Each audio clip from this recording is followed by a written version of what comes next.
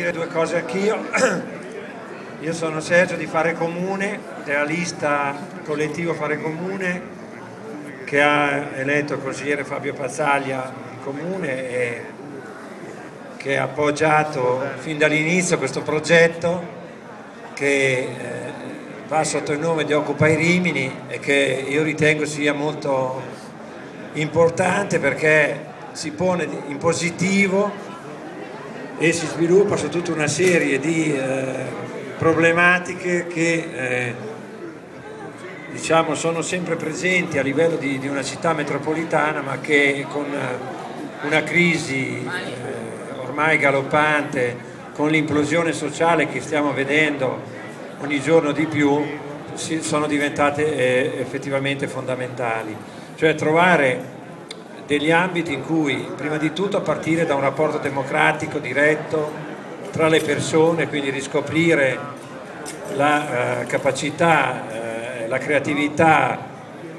la forza che emerge da quando le persone possono essere tra di loro considerate alla pari, e quindi poter sviluppare tutta una serie di lavori, produrre praticamente, cioè sviluppare dei laboratori, sviluppare dei centri per la cultura, sviluppare ambiti in cui si possa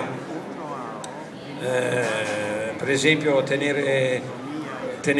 delle attività con i bambini, delle attività di doposcuola, cioè tutte quelle cose che forse sembrerebbero normali, ma che invece in una società come quella di oggi, che praticamente basando tutto sul denaro, e questo denaro tra l'altro cercando di portarlo via fino all'ultima moneta a livello degli stati popolari, sta negando. Cioè, oggi la gente non riesce più ad avere, diciamo, delle risposte anche ai bisogni primari, per cui noi pensiamo che sia uno scandalo che una città come Rimini e come tutte le altre in fondo abbia così tanti spazi inutilizzati, abbia così tanti spazi che non sono, praticamente sono lasciati al progressivo degrado, che sono abbandonati. Quando poi la stessa voce oggi sull'articolo di oggi ci viene a dire che il comune deve spendere magari centinaia di migliaia di euro per poi magari assegnare degli alloggi o delle cose a famiglie bisognose. Queste cose qua possono essere fatte in un altro modo, con un tipo di ottica che è quella dei beni comuni, che ci